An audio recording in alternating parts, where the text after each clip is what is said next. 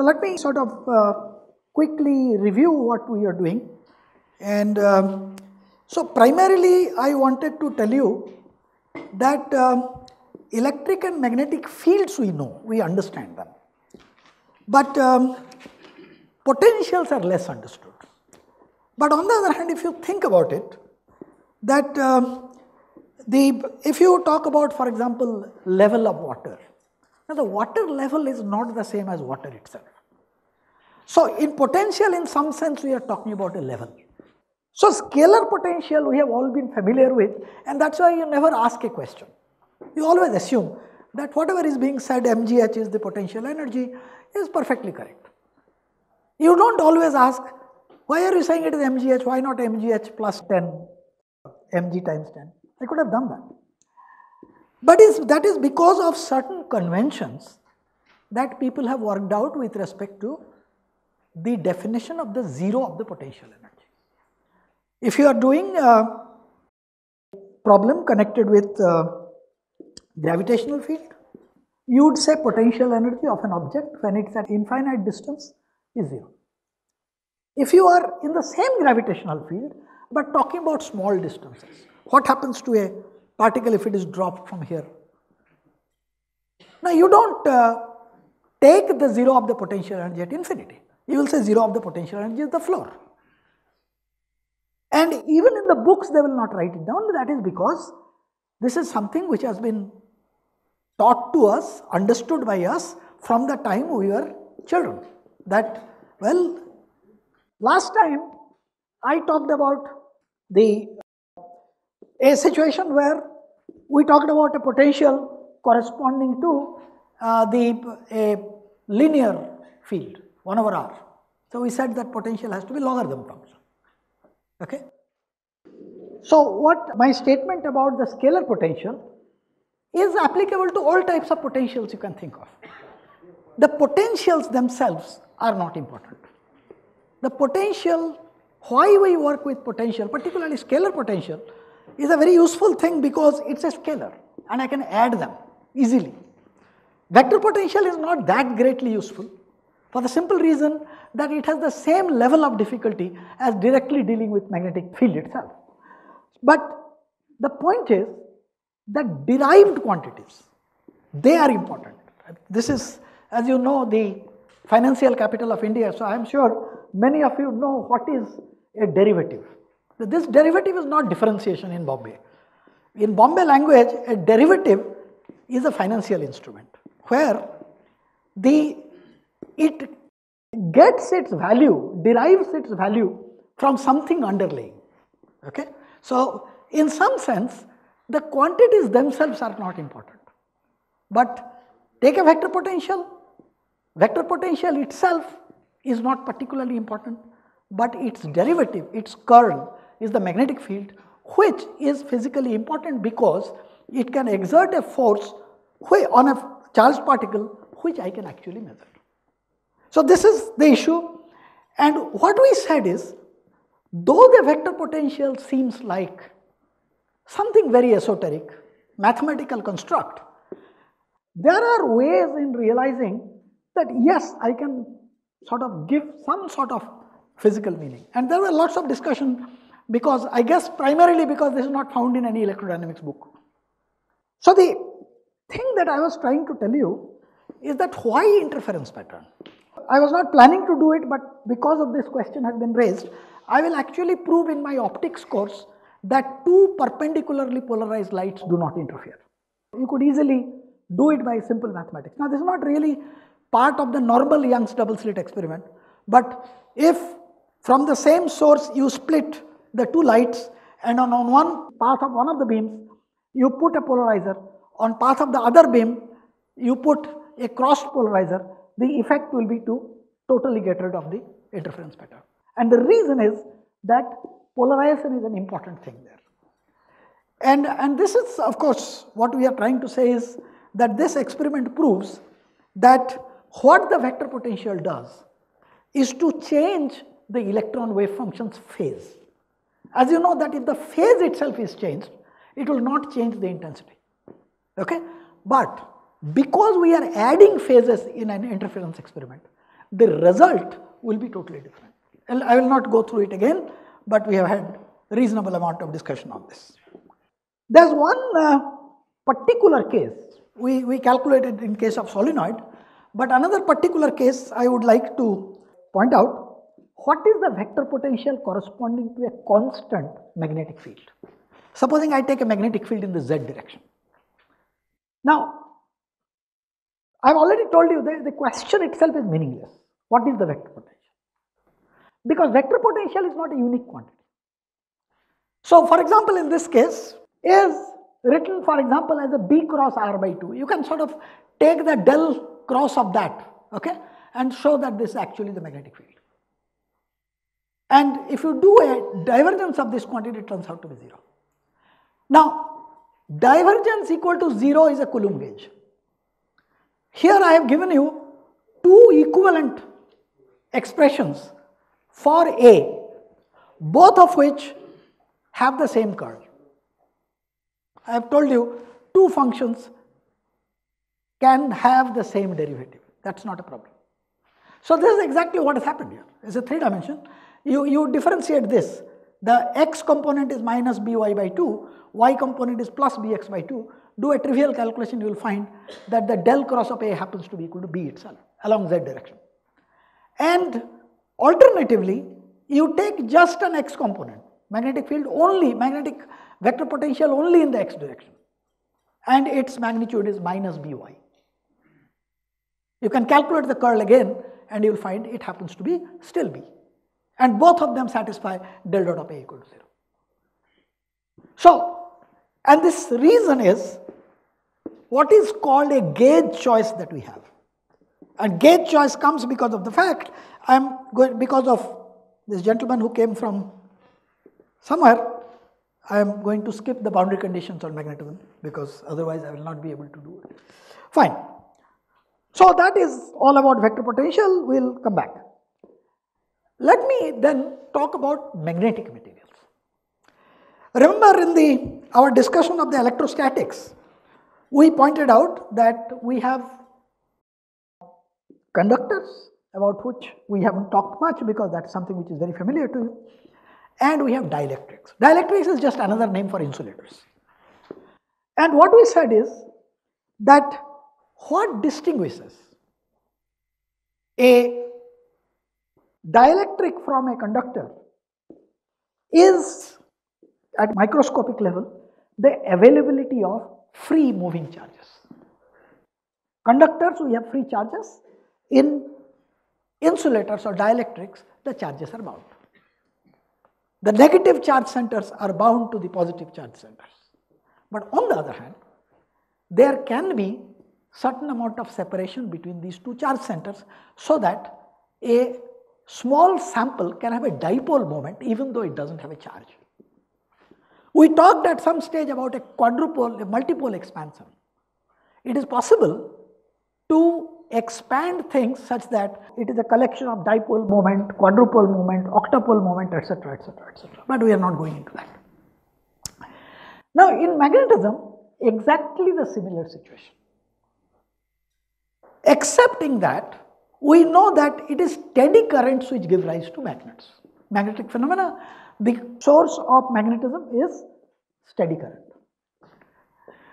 But however, you have to realize that even inside molecules and atoms, there are internal currents. Right? What is current? Current is basically a moving charge. So, even if you take the Bohr model of an atom, the electron is moving around the nucleus and the moving current that gives rise to an internal current or atomic current, etc. Now, the question is this. So, these atomic currents, if you go to little more detail, it can arise because of the orbital motion of the electrons around or about the spin motion. Now, remember, our picture of atoms and molecules are very classical here. We are not worried about the fact that some of them may not, because I am discussing macroscopic system for which classical mechanics is good. So the spin, which is a purely quantum mechanical object, spin cannot be explained classically. Let me be very clear. It's a purely quantum mechanical object. We still, many textbooks will point out that, look, what is a spin? It is something like Earth rotating about itself. That is a spinning motion.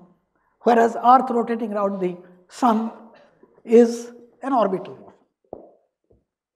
In classical physics, this is correct. But there is no concept of a spin in classical mechanics. Anyway, let's not go there because that's not a part of my job. So, in the presence of the magnetic, so I may have, like I told you, that in the absence of an electric field, the molecular dipoles are randomly oriented. As a result, the net dipole moment works out to 0. I make exactly the same statement for the magnetized specimen. I start with randomly oriented magnetic moments. It's the same question which people ask, that you pick up a piece of iron. You all know iron is a magnetic substance, but an ordinary piece of iron is not magnetic. Right? Its net magnetic moment is 0. Because what happens in a piece of magnet is there are domains, there are small regions in it with the net magnetic moment, but at an arbitrary temperature, these magnetic moments are aligned haphazardly so that the net magnetic moment that you get is equal to 0. Such a situation is known as a paramagnet. If you apply a magnetic field, this will try to persuade these domains to align, giving a net magnetic moment. Then of course you are aware of the classification between ferromagnet, paramagnet, etc. I am not going into it. All substances are diamagnetic, whether they are paramagnetic, ferromagnetic, etc. not important. All substances are diamagnetic. Because diamagnetism is a consequence of Faraday's law and it has nothing to do with what material we are talking about. Now when we say some substance is ferromagnetic, it simply means that the magnetic effect there is a lot stronger than the Faraday's law effect. So what we say is this, that what is meant by a current? The current is the source of my magnetic field, and this current, as we have been talking about, can be the macroscopic charge transport, that is bulk transport of charge. What happens when you put in a wire, connect the wire to a battery.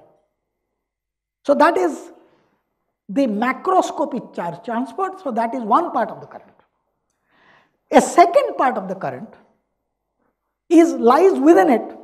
There are these atomic currents, and what I look for is an average atomic currents, because there are a large number of such currents which have to be added up. So this is my net current density. Like we defined polarization vector as the net dipole moment per unit volume, I defined the magnetization vector as net magnetic moment per unit volume of the substance. You notice that everything is parallel. Okay, so let us then ask, what about magnetic material? We have of course now learnt about the magnetization, vector potential, and I did not quite work it out. Supposing you took a current loop. I have already said that a current loop is equivalent to a magnetic moment. You all know this. Now if you calculated the vector potential corresponding to a current loop, you get an expression like this. In fact, what you do is del cross A if you take, you will find the expression for the magnetic field due to a circular current loop. So this is what we start with. If I have an elementary magnetic moment, this is what it will be. So if I have a large number of magnetic moments, I would say Well, simply integrate this or sum this same expression, and so in this case that the r prime is being integrated, which means this is over the substance and r is the point of observation. So this is where the magnetic vector potential will be given by an expression like this. I am not derived it, but let me quickly tell you that it is not a very difficult job. What you do is you take a circular current loop, which you know is equivalent to a magnetic moment which is equal to the current flowing in times the area, and direction is perpendicular to the plane. So use that to derive the expression for the vector potential. Now once you have done that, a magnetic moment kept at the origin at the position r gives you this vector potential.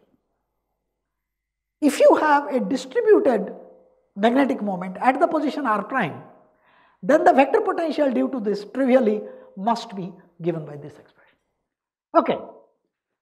Now just the way we had seen that the polarization gives rise to a volume charge density and a surface density. So we had said that del dot of P was something and P dot N was something. Here it turns out an identical expression is valid. Now this is the del cross B, which was equal to mu 0 J. We have said J now has two parts, a conducting part Jc and atomic current density part, which is Jm. And this Jm then is given by del cross Mr, and the surface one is given by N cross Mr. Remember again, parallel thing. We had minus del dot of P and P dot N. Okay? Here there is a reason why the signs are different, because of the convention that the direction of the dipole moment is from the negative charge to the positive charge. But other than that, there is nothing else. The derivations are identical and the conclusions are similar. Now with this, let us now take stock of where we stand. This page contains essentially everything that we need to know about the Maxwell's equation. First, B dot dl integration was known to be mu 0 I. This is what we had done by Ampere's law. So what happens to that? We say, look, I is current. So one part is conduction current, the another part is the current due to atomic current, which I call as the magnetization current. So my integral B dot dl is simply modified like this. And according to this definition which I had, the magnetization current is simply given by del cross M dot ds, which is by Stokes' law is M dot dl. Now if you bring this to that side, put in Im by this way, instead of integral B dot dl being equal to mu 0 Ic, you get some other quantity dot dl equal to mu 0 Ic. So you say that, look, that what the situation is here is that what happens to be deciding things is not the magnetic field B. Remember again, we had said in the dielectric situation, we needed to change the electric field. We said there was a change because of the dielectric. We defined a new vector called D vector. Here, what we do is again we define a new vector, which is, incidentally, in many books you will find B is called the magnetic flux density, and this divided by mu 0 minus the magnetization vector. You put it in, the equation for the H becomes much simpler, which is H dot dl equal to Ic. You should remember what you did for the electric case. We defined there a quantity known as the D field, and we said just as E field is caused by all types of charges, real or induced or everything. If I could switch off or separate somehow the real charges from the fictitious charges, the induced charges. Then it is the D field which is determined by the real charges, though in principle there is no way of doing such separation. In actual problem there is no way you can separate them. Now here we say exactly the same thing. We said that supposing I have a problem with the magnetization, and what I do is, I say alright, somehow or other mentally I can switch off the magnetization. Then the only current that I have is the conduction current, the free charges. And the field that is determined by the free charges is this new field H. There is a lot of confusion on the terminology. B is sometimes called magnetic field of induction. H is called magnetic field. In fact, the electrical engineers probably prefer to call H as the magnetic field. Whereas in physics, since we always talk about the field B, that has become our standard terminology, that B field is the magnetic field. Though in the old days, you will find, if you had an old book of Halliday-Resnick, yesterday people talked about Halliday-Resnick, you will find the magnetic field B was measured in Weber per meter square before the unit Tesla came into the picture. And the nomenclature is the flux per unit area. Okay. So this is not something which I will be doing, because Professor Suresh will be talking extensively about, at least in one lecture, about magnetic materials. But if you have linear magnetic material where the magnetization is proportional to this H, and you have this expression, and paramagnets are characterized by susceptibility becoming greater than 0, and diamagnets of course have susceptibility less than 0, etc., etc. Okay, this is what I was supposed to do in the morning.